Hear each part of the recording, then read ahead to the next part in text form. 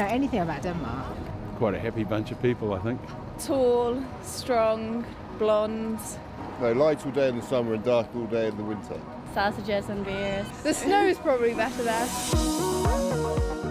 Studying here has been a really great experience because I've been able to learn a lot about protecting the environment and also put it into practice a little bit with the society and the culture here. I think Denmark's a very good place to study environmental chemistry because they have a lot of knowledge on environmental pollutants and the effect of chemicals in the environment. They've studied their environment very well. Candidates of this program will typically work within three fields, either municipalities doing regulation of chemicals, they will go into consultant companies where you work with remediation of pollution problems, or you will go into production companies where you work on developing and producing new compounds that do not pollute.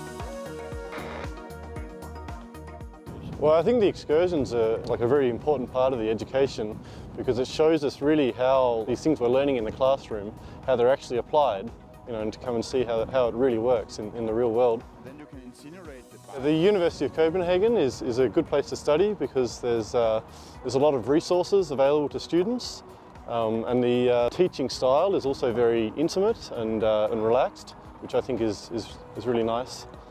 Going on trips like this, the students learn how to apply the theoretical knowledge they have gotten in the classroom to real practical cases. So we take samples from here, we deal with them in the lab, and we learn the theory behind them in the classrooms. So as a student here, I think that the relationship with the teachers is very good, and I think there's a lot of respect on both sides between students and teachers. I definitely consider this to be an international program because there's different groups are studying all sorts of different things all over the world. So I got to travel to eastern Greenland to sample polar bears as part of my project. Well, Copenhagen is a really nice city. I think it's a really good size and it's quite compact. And I really love the cycling culture here. You can ride almost anywhere within 15-20 minutes or something. So that's a big advantage. Copenhagen is very full of possibilities. Like, for example, I do rock climbing and sea kayaking and stuff here. So my advice for people coming to Copenhagen is to organise a bike as soon as they can because it makes life a lot easier and more practical up here.